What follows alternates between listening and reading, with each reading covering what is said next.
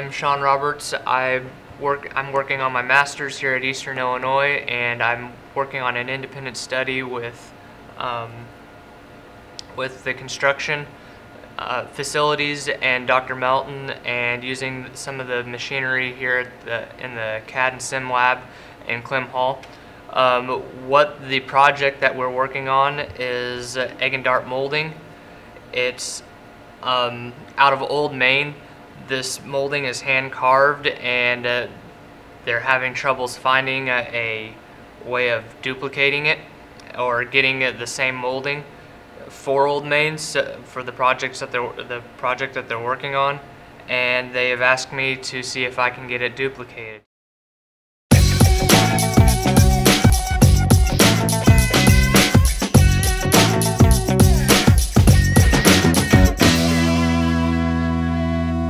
What we're first going to do is we're going to get this designed out on the 3D program SolidWorks. So as we do that, I'm basically going to take the measurements of this. I'm going to actually section this off, and since the overall piece just needs to be this size here, I'm going to measure it, and I'm going to take each one of these pieces, since they're different sizes, I'm going to average them out so I get the same distance going across. So when I do this, that's what I'm going to do to be measuring it. So what I'm going to do first is I'm actually going to have to construct this this piece here using different sections. So I'm going to actually start off with a block, and I've got some of this stuff already drawn, so we can move through this quickly.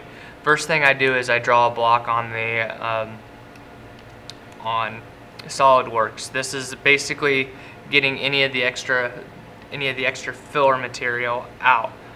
And then from that point, I'm going to create a couple of planes, and the first thing I'm going to do is I'm going to knock out some of the simple stuff. I'm going to take this bottom bead, and I'm going to create it. So now that I've gotten the bottom bead created down at the base of the egg and dart molding, I'm going to then move to the egg and dart itself. The egg and dart is going to actually consist of 4 or 5 extrudes / extrude cuts, just due to the fact that you can basically break it into 4 or 5 different shapes. You have the egg itself, then you have the trim around the egg, and then you have the dart. So those are actually going to have to be built in a couple different steps. So first, what I'm going to do is I'm going to cut the round, which you can see from the profile side. So once I got that cut, which I now have that done on the computer, I'm going to then cut another round through the center of this, and that's going to cut out the section where the egg's going to rest. So that section will get sketched in, and then the extrude cut will happen. So now I've got a arc cut through the center of this. The next piece I will do is the outside edge of that trim around the egg. So once I've done that, I've gotten that piece drawn in, and basically what I'd do is I'd come from the top and I'd sketch those pieces in and then do an extrude cut. From this point, I'm going to actually sketch the egg, which the egg is sketched in. On the computer you don't see it right now unless I were to enter this sketch view. And from that point, I'm going to go ahead and extrude, which I basically have this drawn. So now we've got the egg drawn in. The next part I'm going to do is I'm going to build this top ridge here, and that's basically just drawing a rectangle on the piece, or on the building block that I have. The next piece I'm going to draw is will be the dart on the inside of the egg and dart. So what I'll do is I'll match curves, and then try to match the curves that I see that are hand carved in here. Now, since this is a hand carved piece, what I'm going to do here is going to be mechanical, so it has since each one of these are different, I'm going to have to basically make it the same for all the pieces so that it can be reproduced easily. So I'm going to go ahead and create the sweep. Now that the sweep's placed in there, I needed to make sure that there's a groove that goes all the way up to the top of the egg, and then that the piece also curves out to create the dart shape. Next, I'm going to create a plane, the center plane. This is so I can mirror that the sweep over. Once I do that, I create the other sweep on the opposite side, so now we almost have a full section of the egg and dart. There's a little bit more left to do, but what I'm going to do is I'm going to come up here and build this section, and then I'm going to do a profile of this and extrude it back. So I go ahead and build this section up, and I go ahead and take it all the way up to the top. So it's now starting to actually resemble what we have drawn here. And this next step, I'm going to go ahead and do the molding at the top of this mold. And basically what I do there is I create the profile, and then I have the profile or the sketch extruded back along the front so it can be done in one move. Then lastly, what we do is we go ahead and we're going to cut out the ends on the dart, so whenever we mirror this object over, it'll look as though there's a dart in between each egg. So we go ahead and I would draw a triangle in that area, and then I'd extrude cut it back. So now that that is created, we have our egg and dart drawn on SolidWorks. Now what we need to do is we need to get ready to make it for the construction people to approve it. So what we're going to do is we're actually going to create a smaller version of this so we can take it over to our 3D printer and print off a section. That way they have something that they can look and approve and compare it to this piece of molding here. So what we're going to do here is we're going to actually I'm going to minimize this, and I'm going to open up another file, and this is going to be the egg and dart assembly piece. So for the construction approval, we're going to create a small piece on the 3D printer. So what we're going to do is we're going to take the piece that we had, we just drew one section of it. Now what we're going to do is we're going to mirror that over once or twice so we can have a block section that we can show as a demonstration. So what I'll do is I'm going to open up a pre-made section. This right here is one that has been mirrored over just once. So what we're going to do here is we'll actually go up to the file, and we're going to save this as an STL. So when we save this as an STL, this is going to save it into a format that the 3D printer can read, so we can actually print a sample section of what's been drawn on the computer off.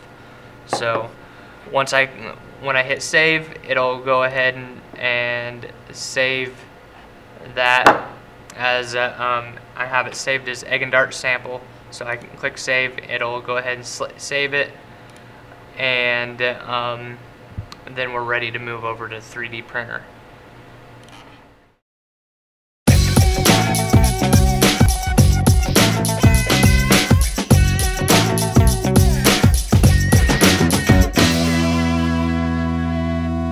So the next point is taking the STL file or the egg and dart STL file from the SolidWorks program to the computer that we have, our 3D printer. This is our 3D printer. It basically takes a STL file and builds it up using a cartridge of two basic materials. One's a construction and one's a object material. This is the object material. It starts out like this, and it actually heats up this plastic and builds it via multiple layers, and when it comes out of the end, it'll actually come out in a much finer plastic, and this is what is used to build the 3D rendering or a physical model of our egg and dart sample that we're making.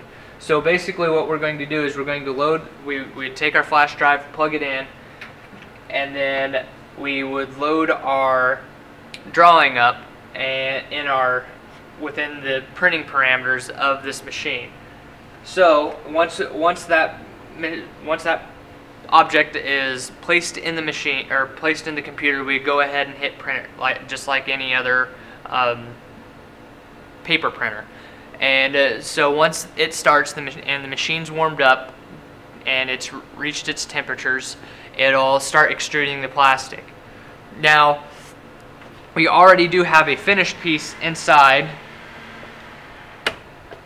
When a piece is already finished, it wouldn't necessarily come out just like this. Like I said, there's a construction material and then the object material. What we're seeing now is an object material. Once it finishes in this machine, it actually goes into a chemical wash where the tray that the object's constructed on and the object itself is placed in this chemical bath, and the chemical bath actually eats away some of the construction, or dissolves the construction material, to where all you have left is a object itself. This object is slightly porous. We can set the rendering quality on the machine to where it creates a solid object, but this one is actually the resolution set on it is made to where it will actually hold water. So this will float if it's dropped in water, and it'll actually retain water. So there is a drying period after the material is printed off. So from this point, we will go to the construction facilities and have them approve this design, or see if the design is approved for Old Main, to where we can start cutting this out on the Shopbot and creating an actual wood model of this section. So here we go.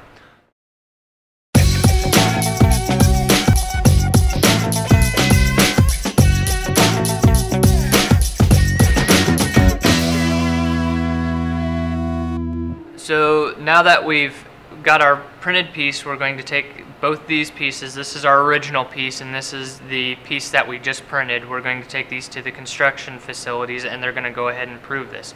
And since these are fairly close to being, since they're pretty spot on, what we're going to do next is we're going to actually take these back to the computer, and we're going to create a longer section of this, and so we can actually produce a long piece of molding. Because what they're going to actually do, since there's actually trim work on the side, what they're going to do is they're going to actually miter the corner together, and they're going to create they're going to create smaller sections out of one large piece. So what we're going to do is we're going to create a large molding piece. That way they can chop it and create it to the sizes that they need for Old Main. Now that we've created this, we're going to go back to SolidWorks and create a larger model, and then what we'll do is we'll save that as an STL and take it over to the Shopbot. So let's start on that.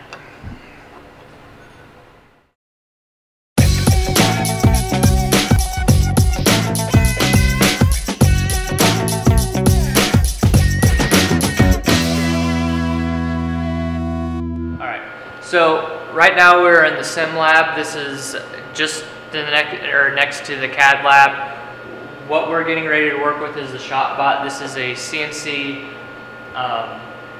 router table. It works on three dimensions. It uses the x-axis, the y-axis, and then the z-axis. So it can cut out a 3D object.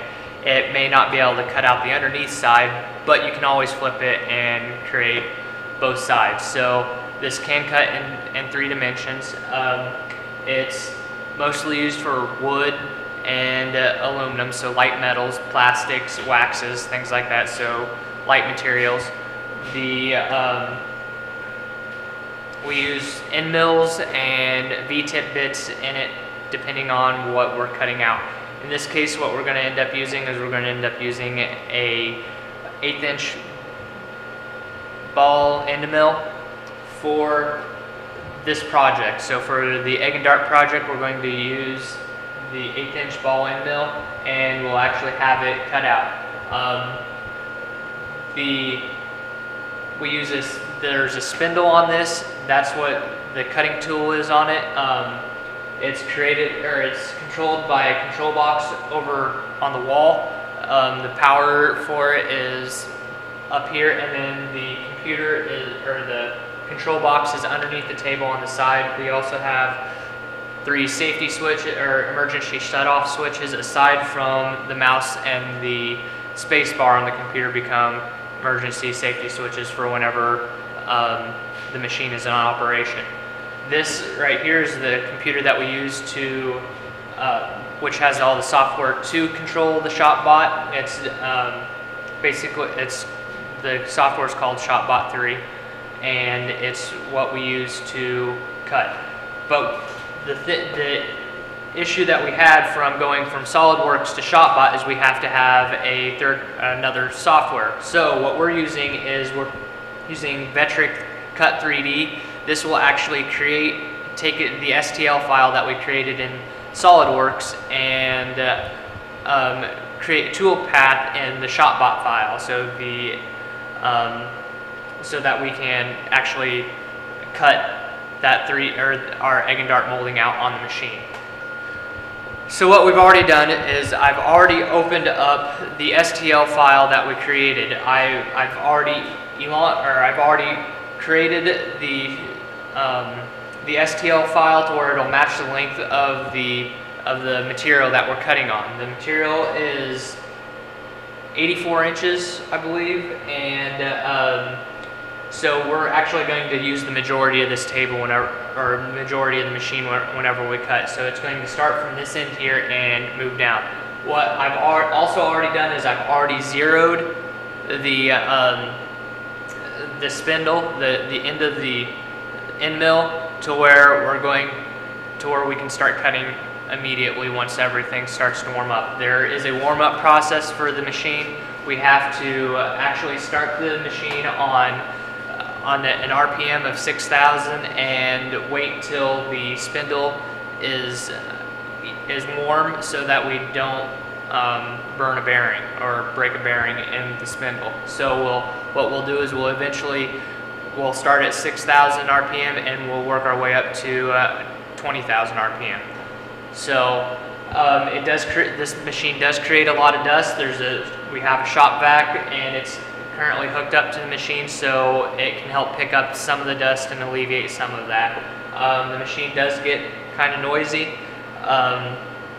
As far as the computer is, when the machine is running, you can't use it for anything but to stop the program. So once you start the program, the computer basically becomes a control board, and you can't do anything.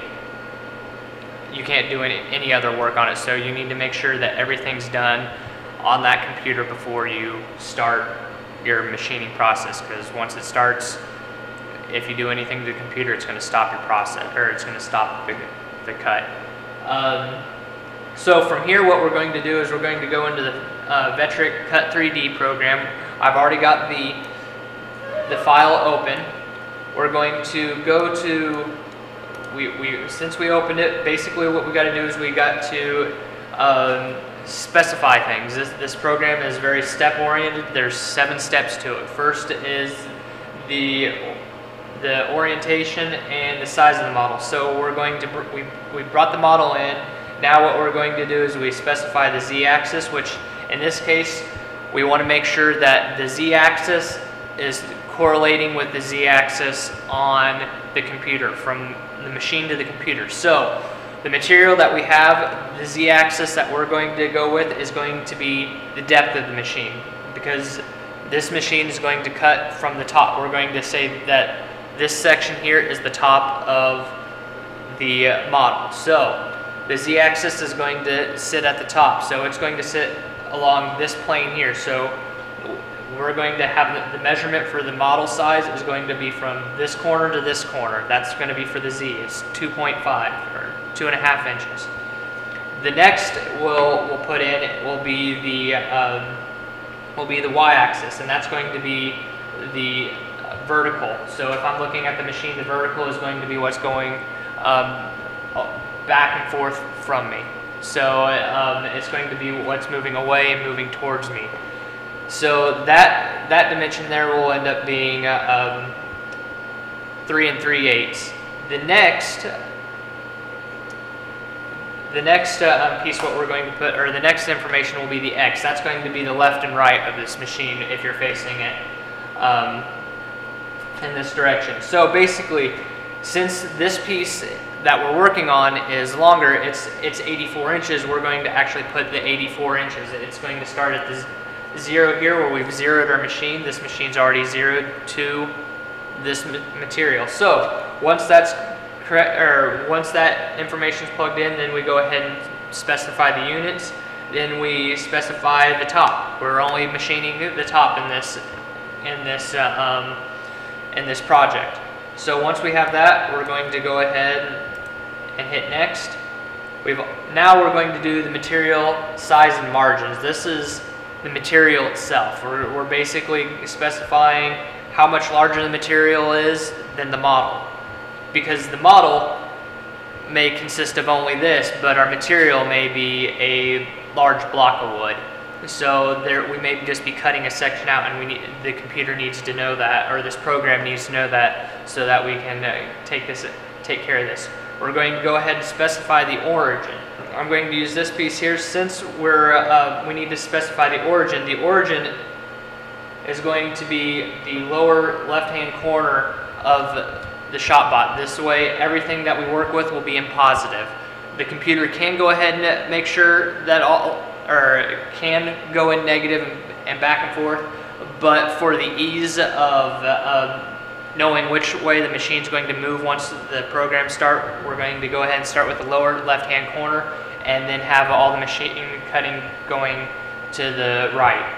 So the 0 is going to start at this bottom corner. That'll be the X and Y 0, and then the height will be at 2.5 above the table. So the base of the table is 0, would be 0, 0. We're going to actually place our 0, 0, or our 3 zeros, because this would be Z, or X, Y, and Z. So it's going to be 0, 0, 0. It's actually going to be at 0, 0, 2.5, but we're going to go ahead and zero the machine out at that point. So that way, whenever this machine cuts, the Z-axis will actually go into the negative numbers, because it'll be dropping down below 0 on the Z.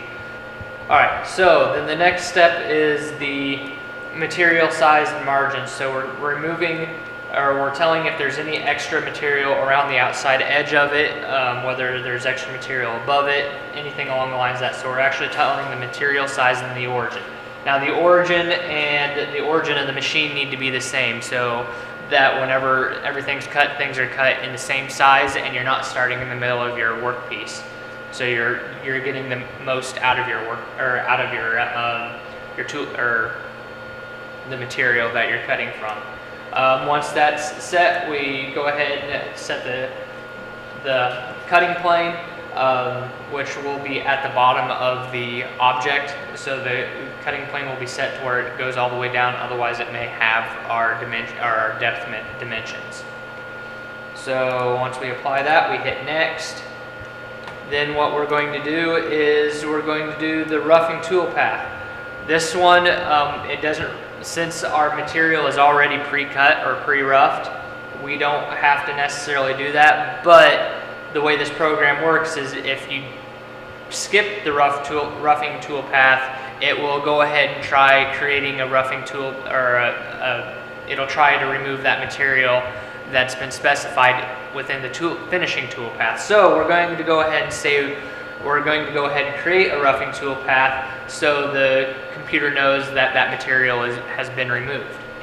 So it doesn't really matter what tool we're using. We can use an inch end mill. It doesn't really matter, and it doesn't really matter which way the strategy of the tool path is going. That means whether it's going to be cutting along the x-axis back and forth, or if it's going to be cutting along the y up and down. So we'll go ahead and calculate that, and once that gets calculated, we're going to go to the finish tool, or the finishing tool path. So this takes a second or two to load. While we're explaining the finishing tool path, what we're going to end up using for the tool is an 1/8 inch ball end mill. That basically means we have there's a rounded tip, so it's going to have a radius on the inside, so we're not going to have any corners. It's actually going to end up rounding. So for instance, on our model, it won't actually go to the full depth of any of the cuts inside of it. It will actually stop just short of creating a true angle inside there. There will actually be a radius on just about every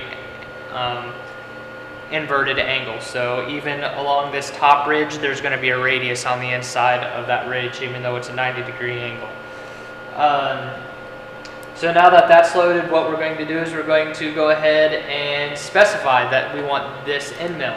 There are a variety of end mills that we can use. We do have a V-bit end mill, and we also have a V mill, and which I have them over on the desk. But basically what it is it looks like a pencil bit, and it cuts a very defined edge. It actually, if you don't get the step over right, it will create ridges within your cutting, or within your workpiece.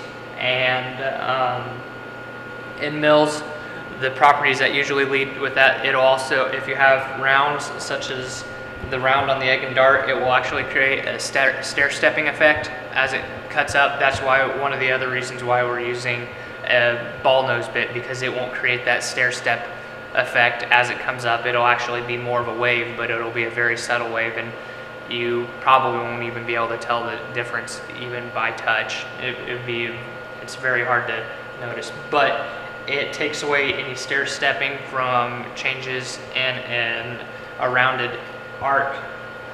So basically what we're going to do here is, now that we're finished rendering for the roughing tool path, we're going to go to the finishing tool path. We're going to select our 1/8 inch ball nose end mill, and we're going to also set the step over.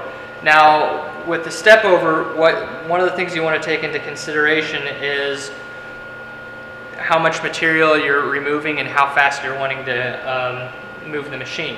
So the less material you take off with a step over, the faster your machine can actually move on a horizontal cut. So, but also at the same time, the more detailed it'll be. So the less step over, the more detail you're going to get. So if we go half of if we move over 1/16 of an inch, we're not going to get near the amount of detail that we would get on as if we would go over a 32nd of an inch. So we're actually going to go over a 32nd of an inch. So this machine is only going to move over whenever it comes back on its next pass. It'll only cut a 32nd of material off of the existing workpiece. This will create fewer lines. You can almost look at it as a computer screen. The more pixels you have in a tighter area, the higher the resolution it's going to be. So basically what you're going, and then the fewer the passes, or the more material take off in one swipe, the more you're going to notice any tool marks from the tool bit itself. So now that once we get that set, we're going to tell what raster angle, what angle it's going to remove the material at. We're going to have actually remove material on the x-axis, so it's going to actually be cutting as it goes left and right on the machine.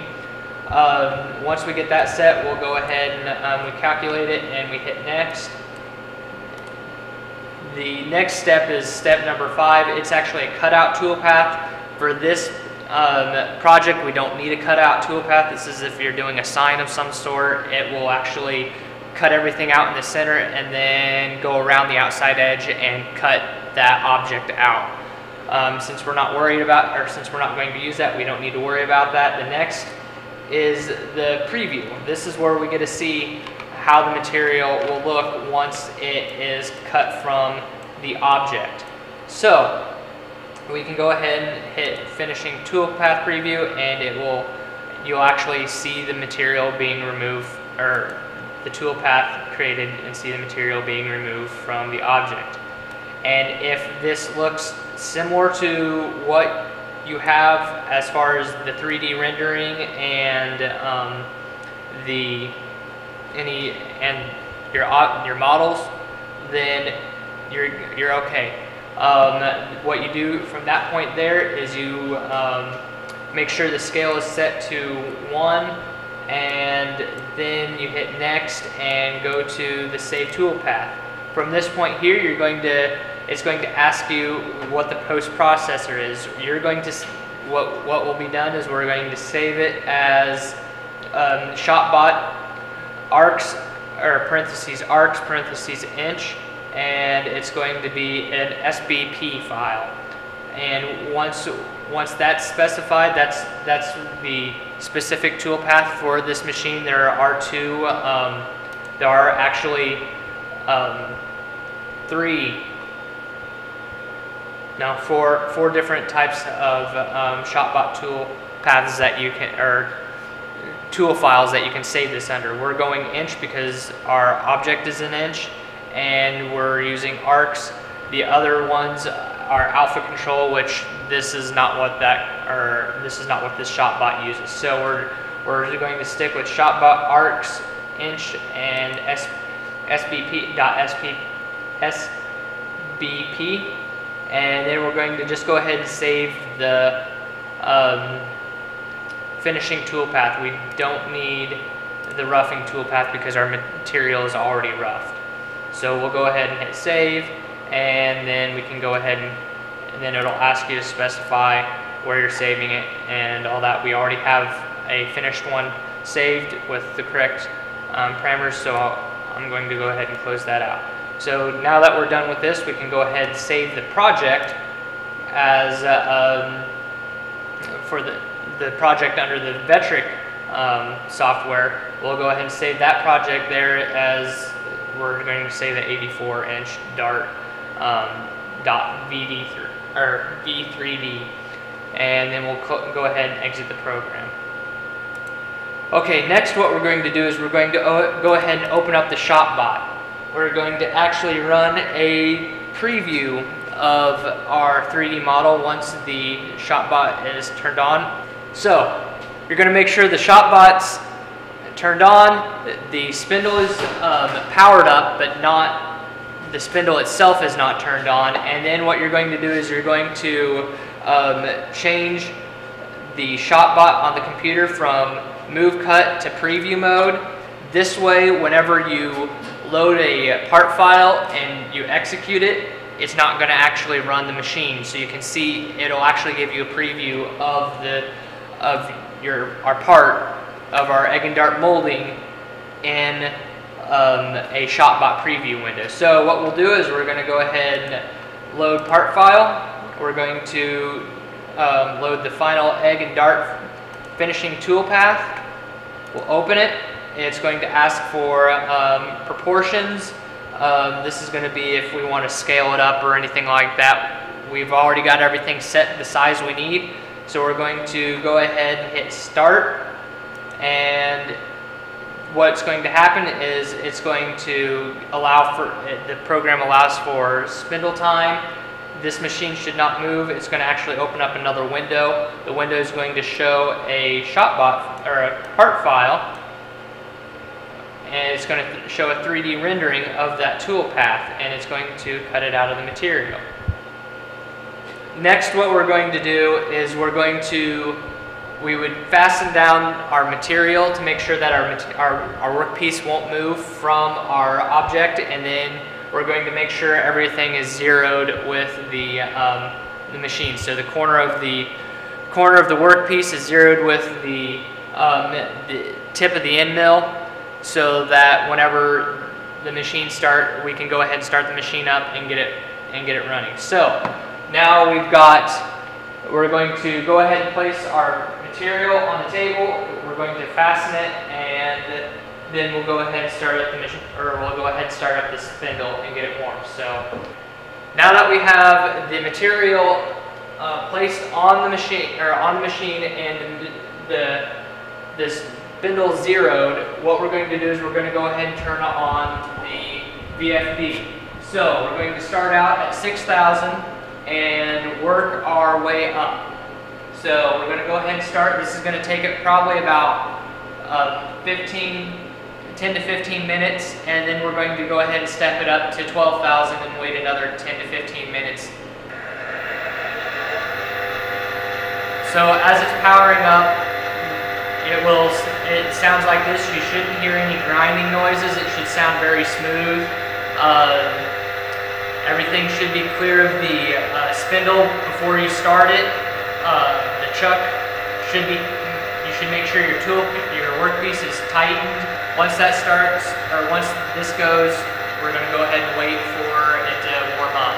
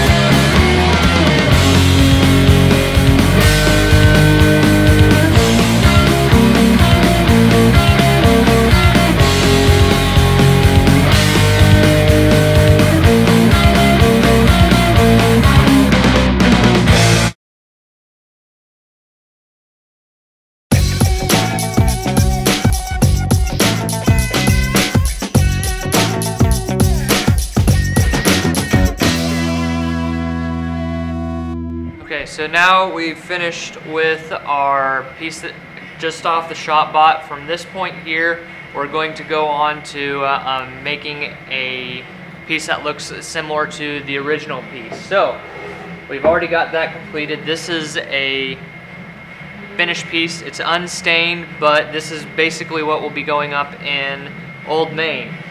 So we've gone from our original piece, which this came directly from Old Main as an example for me to work with. We went from this piece to a prototype, one that we can approve, we can manipulate and see if it works in works in Old Main. We went from this piece to a cut off the Shopbot, and then from the Shopbot to a final piece that will be stained and then mounted and put up in the trim work. So we've gone from original to duplicated piece. And that's the basis of this integrated learning project that we've done with the Shopbot and the construction and Old Main, restoring Old Main. Thank you.